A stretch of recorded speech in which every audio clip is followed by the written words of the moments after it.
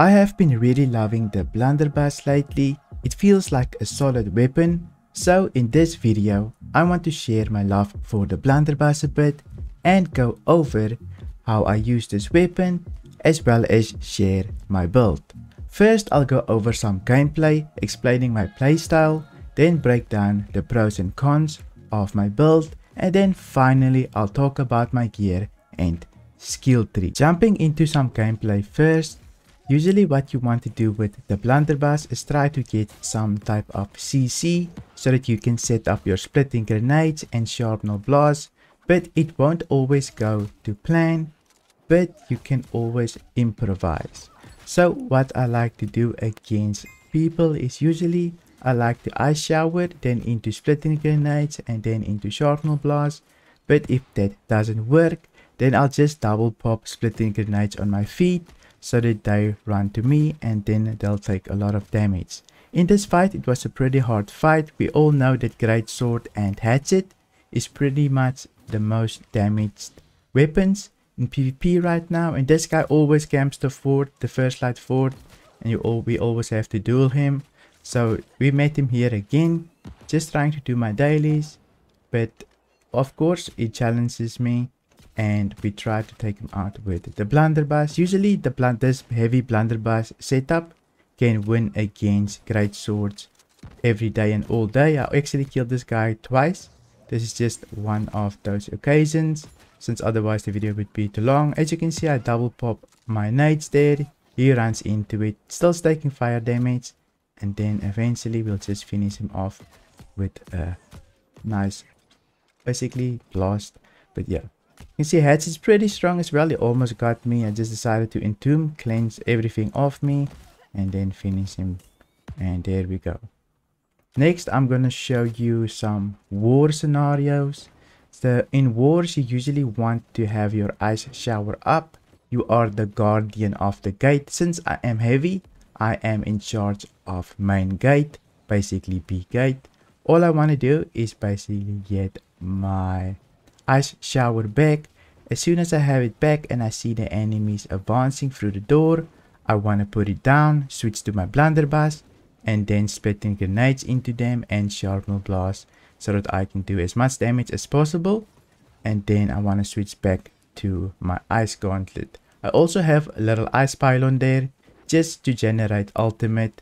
Usually I don't take shower since there might be other players that have a stronger shower than me or a storm. So I usually don't take anything like that. I just use my pylon to generate ultimate and maybe give me some cooldowns while I ice shower. Now let's go over the pros and cons of this build. The pros of this build, the Blunderbuss has a lot of burst. It also provides you with a lot of fortify. It has a bit of range, so you can pepper people with Blunderbuss auto attacks as you wait for setup. You can also go either strength or int, so finding gear is a breeze since it's usually pretty cheap. People sell heavy gear pieces for quite cheap on the market, so look out for them. And then this build is also really strong in a 1v1 scenario. Whenever you get a healer, you also become a raid boss, since you get so much fortify from generating it with your Blunderbuss, and fortifying sacred ground plus theirs will give you fortify cap almost instantly, so you'll never go down. And this build also hits like a tank, but you can also tank things like a tank. The cons of this build, unfortunately, is the build is very slow. Your cooldowns are quite important. You're definitely not the playmaker. You're always waiting for some CC so that you can follow up with splitting grenades and then ice shower to do more damage with sharpnel blast. I do struggle to 1vx people in this build because I don't have mobility. Mobility is very important to 1vx people, but sometimes you can do it if you can maneuver your way around a pillar or something for a quick heal, and then you can just ice shower and burst people. But very difficult to do with this, since you're a heavy, you're basically there to just soak up damage and give other people the opportunity to make the plays, but you do have damage. And then next up, the last con is you basically require a lot of CC to set up big damage. But once you have it, you can definitely burst people to about 20% health if they're medium, and you can kill them if they're light in most cases. Now that you know the pros and cons, let's move over to the build so that I can show you how to build this. For my build, I like to run 160 constitution. If I eat a food, it will go up to 200, which will give me extra resistances. But usually for an arena, I'll just eat a strength food that will take me to 200 strength, or just a little bit above it, where I will get extra damage on opponents that are slowed or stunned. Great for when you CC or shower somebody, so you will get that extra little bit of burst, just 10% extra little bit of damage, really good.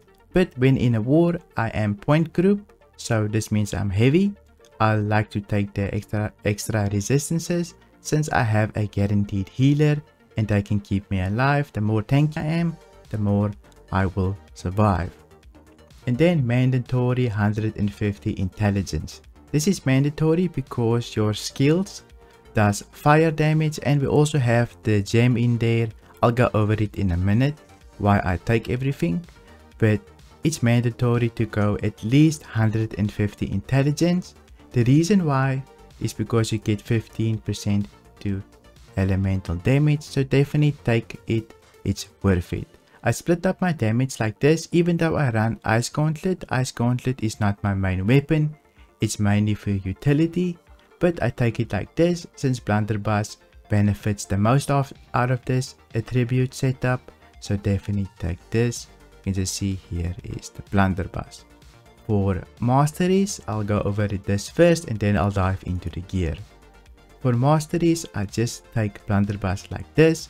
Since I have 5 refreshing ward, I do not take double down. I don't take this because I already have a refreshing ward. Sure, it's good.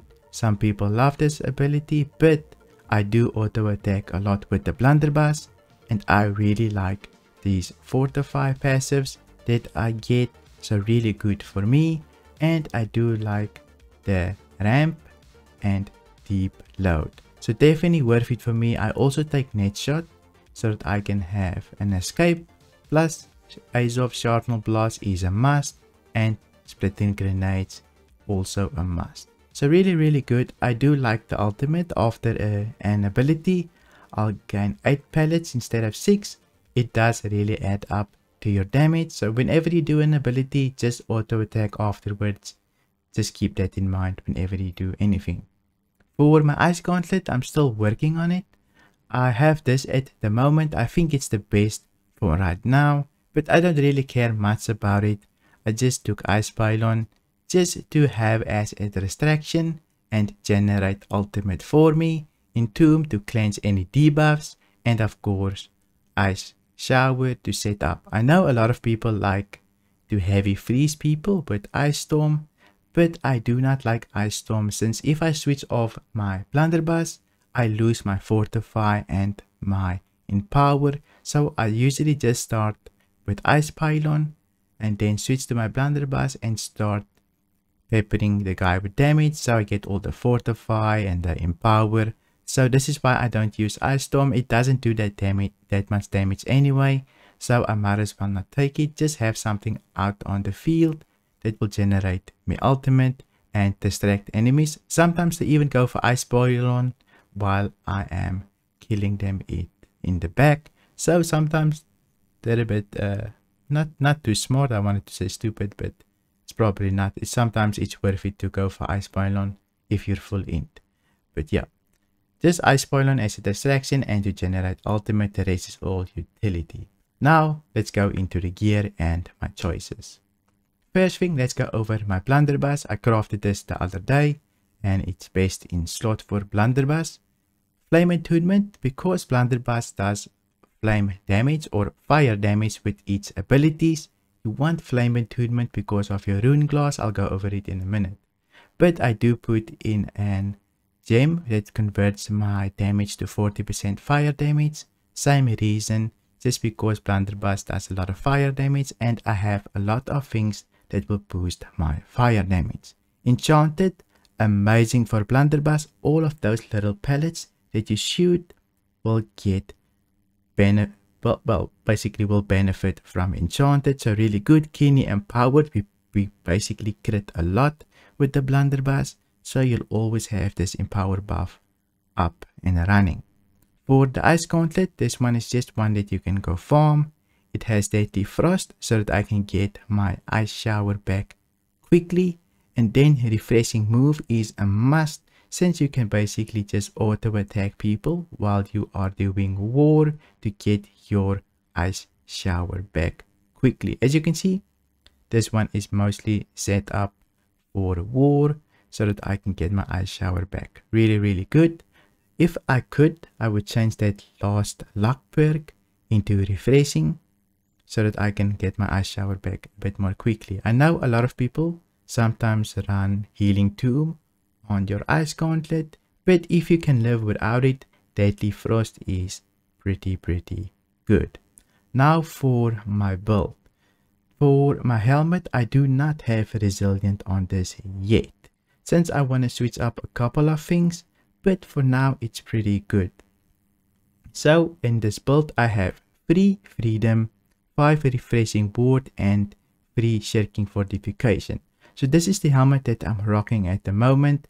I also have a Rune Glass gem in it, an Opal, which will give me 2% elemental damage absorption, and your fire attacks do an additional 2% damage.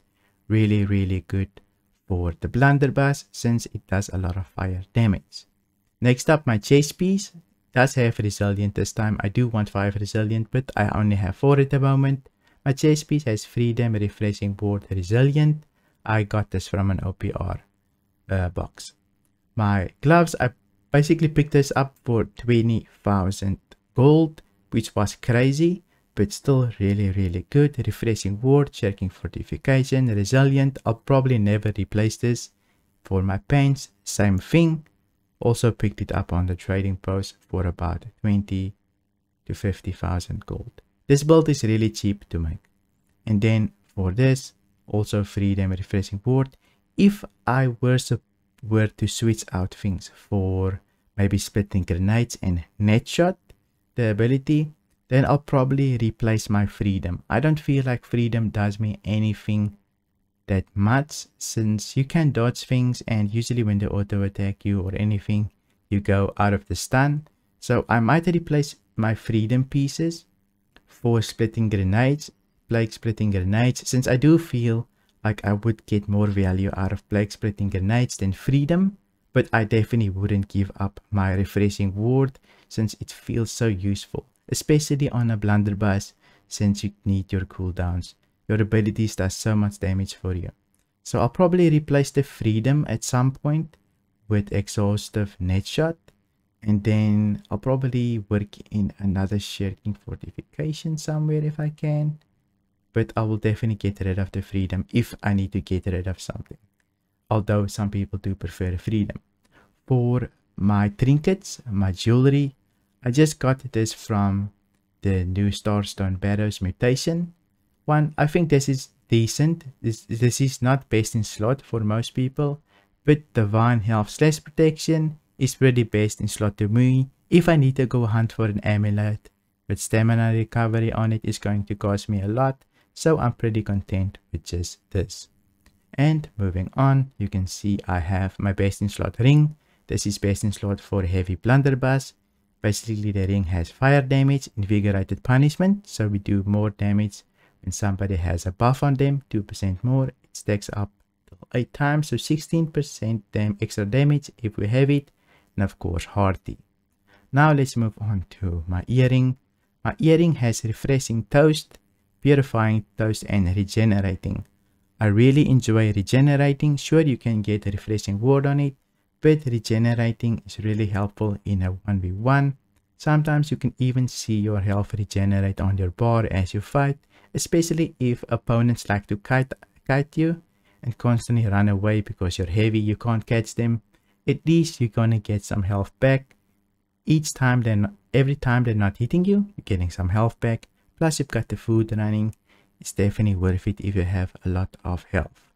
And for my basically ultimate, I have stone form, and this stone form will give me extra fortify and basically like a little sacred under my feet if I activate it. So mending stone form, heal for 75% hard rune damage. Really good. It's basically like a little extra sacred under you for a couple of seconds. It basically can regenerate about half a bar, maybe a little bit more. Really good. For consumables, this is just my regular open world consumables, but I usually run some powerful oak flares, and then I already use my honing stone, but I usually use that in arenas. I'll either pop strength food, 40 strength food, or a roasted corn food here, depending on what I need, and of course your cranberry thing for stamina in arenas. If you want to work your way towards best in slot gear, then you can watch this video where I explain how I generate money and make my way towards best in slot gear.